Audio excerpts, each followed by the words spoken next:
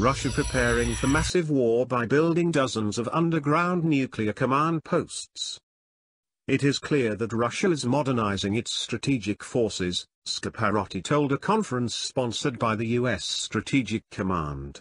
Russian doctrine states that tactical nuclear weapons may be used in a conventional response scenario, Scaparotti said on July 27. This is alarming and it underscores why our country's nuclear forces and NATO's continues to be a vital component of our deterrence. It is clear that Russia is modernizing its strategic forces, Scaparotti told a conference sponsored by the U.S. Strategic Command. Russian doctrine states that tactical nuclear weapons may be used in a conventional response scenario, Scaparotti said on July 27. This is alarming and it underscores why our country's nuclear forces and NATO's continues to be a vital component of our deterrence.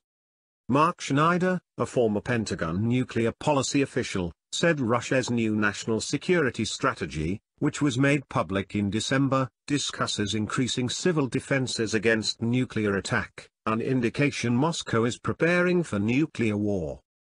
Russia is getting ready for a big war which they assume will go nuclear, with them launching the first attacks, said Schneider, now with the National Institute for Public Policy, a Virginia-based think tank. We are not serious about preparing for a big war, much less a nuclear war, he added. Additionally, Russian officials have been issuing nuclear threats. A lot of things they say they are doing relate to nuclear threats and nuclear war fighting, he said. Active and passive defense were a major Soviet priority and, current Russian leaders, are Soviets in everything but name. Russia is engaged in a major buildup of strategic nuclear forces, building new missiles, submarines, and bombers. A State Department report on Russian activities under the New START Arms Treaty stated in the spring that Moscow added 153 strategic nuclear warheads to its arsenal under the treaty.